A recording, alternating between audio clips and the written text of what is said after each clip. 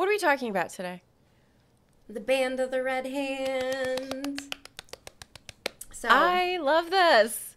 So today is going to be part one of a two-part series. We need to go back in time a little bit to talk about the Band of the Red Hand. That's my favorite thing to do. So if we want to know about them, we have to kind of talk a little bit about the Trolloc Wars and why the Trolloc Wars happened. And therefore, that'll kind of give everyone the understanding of why something like the Band of the Red Hand was even needed. Yeah. So just a little disclaimer. This episode will be spoiler free. It's just going to be lore and background stuff. I love that. Going back in time, so no heavy spoilers here. And yeah, the Band of the Red Hand, the legendary fighting unit from Manetheren. Let's go.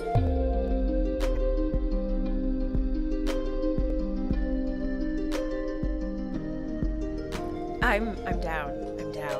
Where do you want to start? So, if we're looking at the timeline, I want to start off with Ishamael because we're gonna go back to the Age of Legends and to the breaking of the world. So after sealing the war, Luz Theron Telamond, traps all the Forsaken, and it's commonly thought that Ishamael wasn't fully sealed in there, so he's able to kind of touch the world and wreak some havoc that way. Did you read where it's also suspected that he may not have been part of that initial closing of the bore at all? Like he may have somehow escaped from being trapped with the rest of the Forsaken at the time that Luz Theron closed the bore. And that's how he's been able. Well, I didn't read that. What it says in Robert Jordan's World of the Wheel of Time is I wish I had that. Sorry. Is that he was partially trapped. Yeah, so, that's what I've always thought too. 1 foot out. Like he was physically trapped, but metaphysically still able to launch himself. Yeah, out into the world. Yeah, that was actually why I wanted to bring it up, was because I had never seen that before. And like I know you had said, like, how is he capable of like influencing the world around him? And so I was kind of trying to dig a little bit more into Ishamael because, oh my gosh, there's so much about him. And I came across the idea that like there's another hypothesis out there that it may have taken longer before he was more completely trapped by the prison that had been established. Yeah, there's also a scholar named Aron, son of Malon, son of Sinar. I'm guessing this is an Ogier. It would have to be. It would have to be. And he was born in 50 AB, so 50 years after the breaking. And he wrote all of these diaries and letters. And he was in close contact with Aes Sedai at the time. And he claimed that there were actually sightings and encounters of Ishamael even after he was supposed to be sealed. So many didn't believe this guy's findings until much later when they're conducting like these dark friend interviews, and they were like, like he speaks to me, Ishamael. Yeah, like he gives me instructions. What do you think those dark friend interviews look like if you're being interviewed by an Ogier? Would you like some tea? Well, Can I make you comfortable? This wasn't by him. This happened way later. So After this, Aaron had died.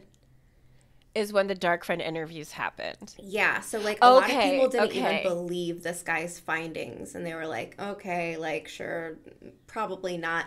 And then like it comes out hundreds of years later that these dark friends are like, Ishamael speaks to me.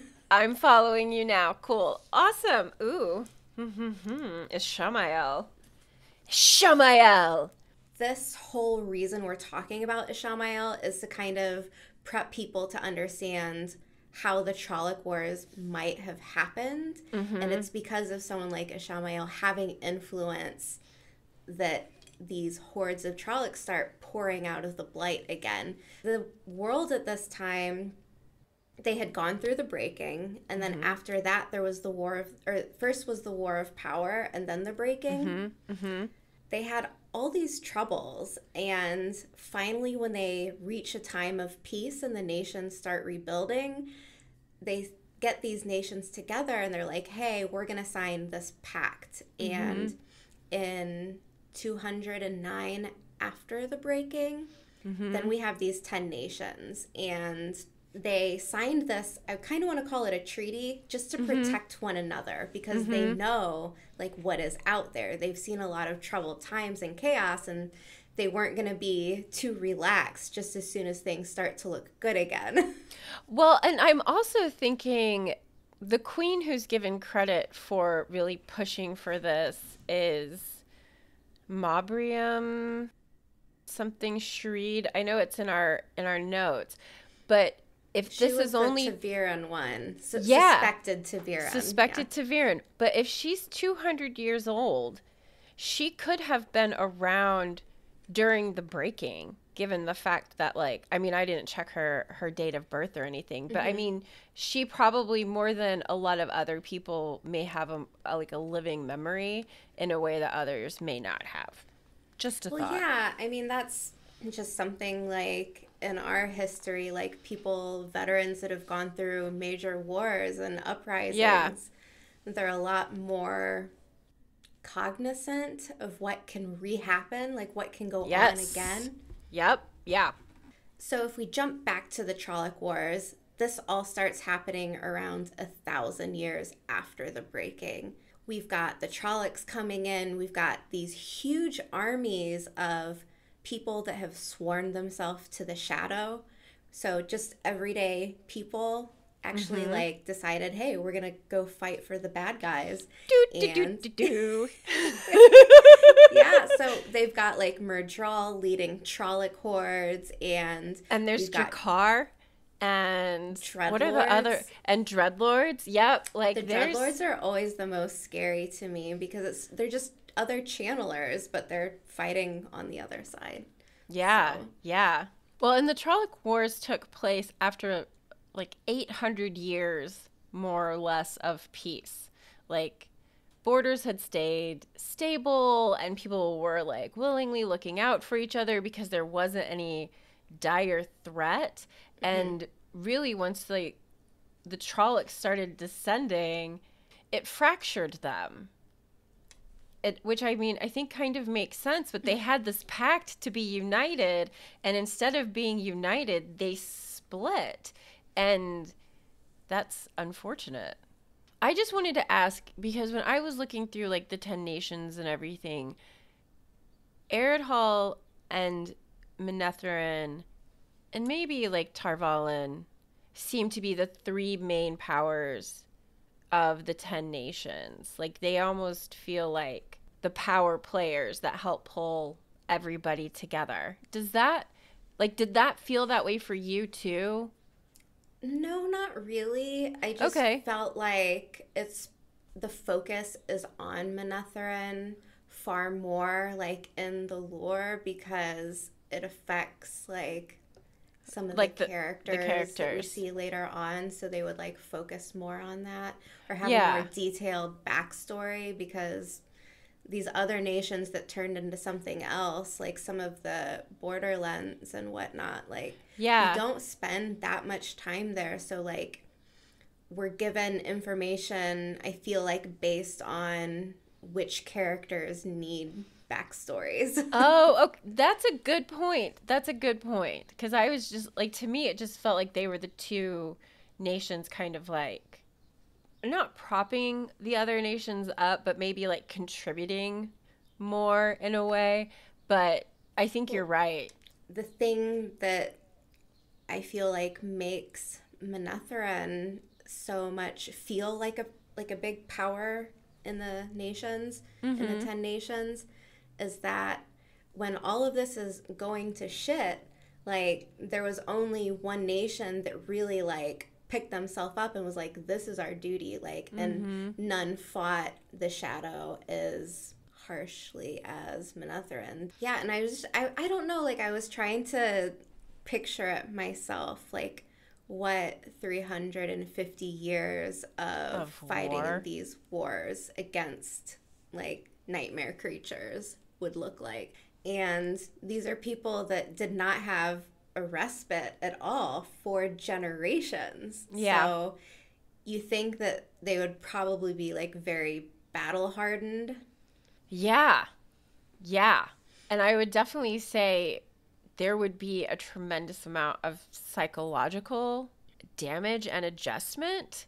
Like, as you said, becoming battle hardened, like, there's a very different perspective in the borderlands for what the cycle of life is, what is expected of everyone, because at any time, anyone along the borderlands can be attacked by a horde of Trollocs. So they live with it. They live with it in a very different way that makes all of them feel kind of badass, whether they're like blacksmiths or trained soldiers or a seamstress. Like, it seems like anyone who lives in the borderlands could pick up anything and fight for their lives. Like, that's what they know. Life is short and precious and harsh, and grab it while you can. So maybe it was 250 years of that, because maybe it took like 100 years to like make that transition from what the fuck to we need to be a powerful force. We need to be able to defend ourselves if we need to. Right. So they're so dedicated to their code. Yeah. And I feel like this is a safety mechanism for their culture, for their people. Yeah. In the same way that when we hear about Manetheren, it's like we pick ourselves up, we rebuild, we stick together, we get things done. And I kind of like how there is that similarity somewhat between the Manetheren crowd and then like the Borderlands crowd, because even much later on, like they have their quirks, I guess. Yeah. Yeah. And you could kind of see that if you're a nation that's constantly just being assaulted in wars and battles. In Trolloc War time, everyone was completely overrun. Like, these armies were so much greater than on the side of the humans. Yeah. So they had to completely restructure their way of combat. Like, they had to invent new ways of fighting because they were completely overrun. So there was I forgot about that. Yeah. So it's just, I don't know, like, they started their own like new warfare tactics because of this. Yeah. So everything had to change, and everyone had to repurpose and find any way that they could to having this combined joint military effort. So no matter who you were or what you did, you had to support this endeavor. And I think, like, if I look back at some of the lore and stories and stuff, they're supposed to be having a movie, I guess. It's and it's I thought it was Age of Legends time supposedly, but they haven't really explained like it's supposed to be a trilogy, I guess. I would love it if it would be like Age of Legends, Breaking of the World, Trolloc Wars. Yes. Like, that would be really that'd be cool if they went in, I guess, chronological order. And just kind of like did the whole story up to, I don't know, maybe the fall of Manetheren or something like that. Because I think that's like, I don't know, that would be such a cool place to like end the tale, I guess. Yeah, it would. I mean, especially since like after this happens, things are kind of quiet for a while, you know? Like, there isn't another big battle or anything that like kind of sweeps through the Westlands after this. I would have to look it up. I don't remember when Arthur Hawkwing's wars were. That's what I was wondering about too. Because that would be, I would love that. There's so much lore to the Wheel of Time that you could turn into so many cool movies. Like, I would just love that. Yeah. Arthur Hawkwing was from the Free Years, so War of Power, Breaking of the World, Trolloc Wars, and then Arthur Hawkwing's era where there was a lot of warring between nations. War and consolidation. Yeah. I was talking about kind of repurposing like everyone's trades, I guess, to supporting the war effort. To being a war effort. Yeah, and what I thought was really cool is that even musicians were like, oh, you're a musician, now you'll like play the drums and lead an army. Right. And like even these people that had no fighting ability whatsoever, they had to find a place in the war. And so they would either be playing the drums, and then as the fighting was going on, they would be dragging injured soldiers away to help out. And then like every healer or hedge doctor or wisdom that was alive like had to join up and help save these people after all of these battles. So it's really interesting. Like I think that there would be a lot there to make into a movie. Like there's so much there. I just think that would be really cool. And camp followers, people that would be responsible for like taking care of things, you could have some sort of like servant spy network, like eyes and ears kind of thing throughout it as well, because of course it's a war and you never quite know what's going to happen where. So there's a lot that can be built on top of what's already been built there that would make it really intriguing and fun. Maybe I just have a thing for spycraft. Maybe that's what it is. A lot of the channelers of this time, they were all Aes Sedai, so even like queens of these nations were usually Aes Sedai. So like, they were helping out too most of the time. So it's not just like the men went off and fought. Like everyone had to be working as a unit and working together. Yep. And later on, we see what happens when someone isn't doing their part.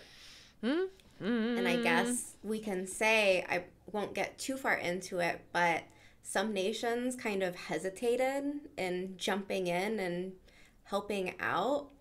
Yeah. And at this point, they relied on all of their neighbors as allies for support, which, I mean, it's a good thing and bad thing to have allies, but if you can't 100% depend on them, you're screwed.